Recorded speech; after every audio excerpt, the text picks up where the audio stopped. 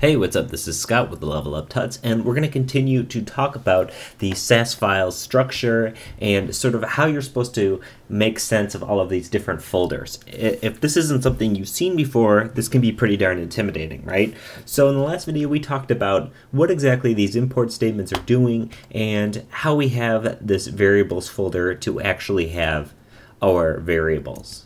So now let's talk about this abstractions folder because it's next on the list here. So now why would you want your variables first, then your abstractions? So your variables are going to be variables that are used throughout your code. Abstractions are also going to be things used throughout your code. However, they're going to be more likely that they're going to be using your variables. In fact, that's likely that your variables are not going to be using abstractions because that wouldn't make any sense, but your abstractions are going to be using variables. And what are abstractions and what's the sort of deal with this stuff? Well, this is where your mix-ins and that sort of stuff are going to go. Basically the things that are reusable, these reusable chunks of code, but they're not your styles. So let's say, for example, we have nothing in our abstractions, but let's say we wanted to have text-based mix-ins. We would create a new file here, and we could call this underscore typography and .scss. Keep in mind, I'm starting this with an underscore because we want it to be imported into our styles document, even though none of this stuff's going to be printed out exactly. They're mix-ins. If you don't know what a Sass mix-in is, watch our quick video on what Sass mix-ins are for Level Up Tuts. Explains it really well. Basically, it's a chunk of code. It's a function that you can run that outputs something. I actually took this mix-in directly from the typography.scss file in the Ohm theme, and basically it's using rems with a fallback for pixel sizing. So this is a typography themed mix-in, right? So this font size you would call in your CSS by saying my font size is going to be this, and then my font size divided by my base font size, which is what you're going to set somewhere in your variables. Let's say in typography, let's check this out right here. So let's actually set our base font size right now. If we set our base, sorry, let me paste this in here. Our base font size is going to be 16 pixels. Let's save this. Now in our typography, this is going to get filled in to 16 pixels, and this way it's going to calculate our rems for us. So how is this used in action? Well, in your styles.scss, we could say this link is going to be at include font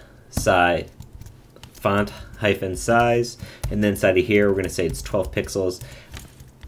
Every single anchor on this site is going to be 12 pixels right now, and if we come to our CSS, we can see what is actually compiled.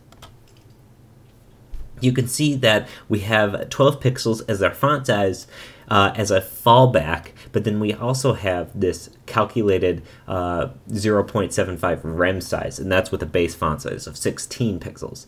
So if you come to this, or not this one, if you come to our abstractions typography, it's exactly what we're telling it to do with this mix-in. So this allows you, abstractions is a place where you can put things like your mix-ins, but even further than that, break them up into themed files, right? So typography based, or maybe buttons or something like that. Or if you don't need that level of separation in your code, I mean, you really could just say new file, save underscore mixins.scss, and store all of your mix-ins directly into here. In fact, I have a set of mix-ins that I use all the time on every single project. I call them Scott's Dope Mix-ins. I have them on GitHub, and check them out if you want. There's only like 4 or 5 mix-ins right now, but I use them on literally every project. So I'm just so used to having those, and I could import that directly in here. Just toss it in the abstractions folder, and it's going to be just used in my project. Okay, so that's abstractions. Think of it as variables, your variables, abstractions are your mixins. Next, we have base. And base are the base components to your styling. Now, what exactly does that mean? Well, it's the things that are set for not like one-off things, but you see we have forms.scss. So in here, you would style all of your inputs to look a certain way. If you have a universal theme, perhaps all of your mixins have a gray border that's 1 pixel. We could say input border solid 1 pix. Actually, let's do 2 pixels, and we can have this just be 666. And if we were to save this, basically nothing crazy is going on here.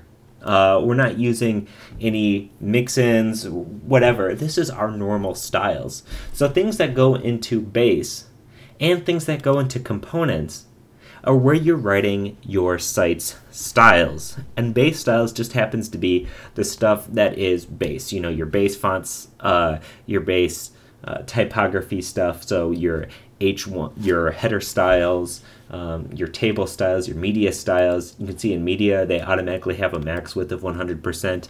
That's so you have responsive images.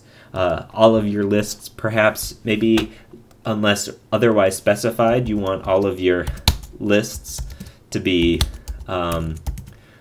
list style none. I mean, maybe just by, you don't want that list style to be there by default. So this is base. And keep in mind, like with any of these other ones, you can add onto here, right? You don't just have to use form, list, media, tables, typography. You could have pretty much anything. Like maybe you had a lot of video on your site and you wanted a base style for those video containers and stuff like that. So that's base. And you can see by the order of things, variables are not outputting anything, abstractions aren't outputting anything, but base is most likely to use variables and abstractions and is going to be output just general styles. And in addition, you could create folders in here if you wanted an additional level of separation, or you could just have one file that's base.scss and contains all of your base styles if you don't want it to be that separated out. The best thing is that really this globbing and everything, it really allows for a ton of flexibility without a ton of configuration. I don't have to change this statement, and I can change anything in this folder, and it's still going to work. So lastly, we have components. And components is where most of your styles are going to go. Well, maybe not most because you have base, but base and components are where most of your styles are going to go. And in components is Drupal sort of specific stuff or just the components of your site. You can see in this example they have navigation and search. So you'd want to style the search box and search section of your site in here. Your navigation you'd want to style in here. But if you wanted to break that down even more, you could create a new folder and you could call this menus. And inside of menus, you could put new file and save as main hyphen, or just let's do main nav.scss. And in here, you could style your main navigation, and then you could have secondary nav, whatever. And that way, instead of breaking up your CSS into commented sections like you've seen a long CSS file with comments separating every single section, what we're physically doing here is separating those sections into files. That way it's super easy to find anything you're looking for. Now, if you're using Sublime Text 2, let's say we're over here editing the colors, I could do Command T and just type main nav, enter, and it's going to take me directly to this main nav file, which is only going to contain the styles to my main navigation. And again, like everything in this is so excellent because this all gets compiled down to one CSS file. So the browser doesn't care, you're not having to import a ton of stuff, but it keeps everything separated. Now, there's also, in components, you could have a folder of blocks, and every single block could have a partial with the name of that block describing it. Just some examples. You could have node-specific partials. So that's what we have in these folders. Now we also have this hacks, which is where you'd put basically your hacks. In fact, you know, these are sort of like hacky things that you don't want to be included with this, you know, the rest of your styles, and that's sort of something that you can choose to do or not to do. We have no query, which is a really excellent Sass library that comes with breakpoint that allows you to say, hey, just render my styles without without media queries at all.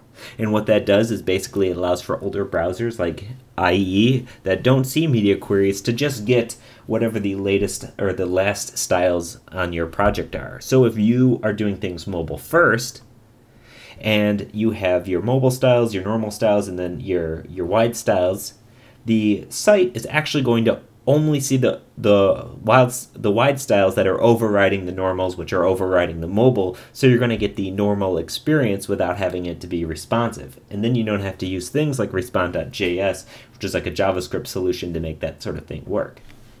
Now we're going to go over exactly how to get this working, but you don't have to add anything additional to this file to have your no query CSS file being compiled. It just does it automatically.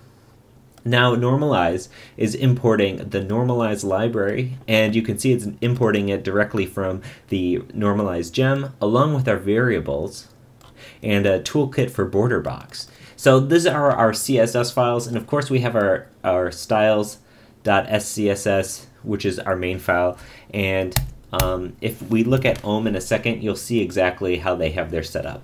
So let's pull that up.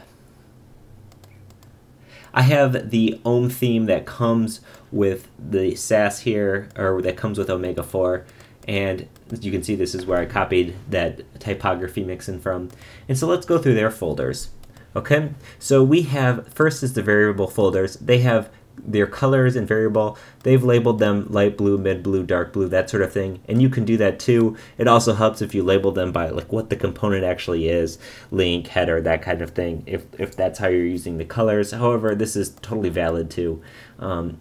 Grid is where you're going to be defining your grid variables. Notice how they have things like vertical and horizontal spacing unit, their tablet site width, their desktop site width, and their grid variables. And here we have in legacy, you're saying, you know, whether you want legacy support for IE7 or not, or any of the IEs. And typography, base font size, baseline, height, size, fonts, and stuff like that. These are all super helpful when you're building out your styles. Now next we have abstractions. You can see where we got the typography one from. They also have some other you know, mix-ins and stuff if you want to check these out. These are all great. You know, you can make an arrow really easily and stuff like that. Now in base, they have their split up exactly how we were talking about, and here they're styling their inputs and things like that, their media, their tables, they're setting up their font face declarations and typography. And now in components, this is where they have theirs really broken out. They have blocks, so navbar has a block, user menu has a block, comments has a block, fields, various fields have a block, or a partial here, forms, so different types of forms, collapsible, field sets, search forms, menus, we have the breadcrumb menu, action links, and all sorts of great stuff in here. So you can use this as a model for exactly how you want to do yours, or you can even break it out further than that and change it, and like we said before, only have like one file, have less files, have more files, whatever you want, whatever's comfortable for you. Or you could even go 100% outside of how they have it set up here and just start typing all your styles in this styles.scss if that's what you're comfortable with. You could put all your variables at the top here and just get rid of all this stuff here. Get rid of these import statements. So it's totally up to you. It's one of the best things about it is it makes it flexible without enforcing anything. You can do whatever you want. So that's the Sass style and structure. In the next video, we're going to start talking about the grid system, and we're going to set up our grid, and we're going to assign some things to our grid and show you how Singularity works and start to explain that. So as always, this is Scott with Level Up Tuts. If you have any questions or comments, leave a comment in the video or hit us up at Twitter at Level Up Tuts. We're on Facebook. We're all over the place. And keep in mind, Level Up Tuts is supported entirely through donations right now. That might not be the same in the future. I mean, we're always going to have all free content, but right now we're supported entirely through donation. So if you want to donate, there's a link in the footer of our website. We of course appreciate it. If not, no big deal. We're still going to provide a ton of free tutorials all the time regardless. So as always, thanks for watching. This is Scott Tolinsky. Bye.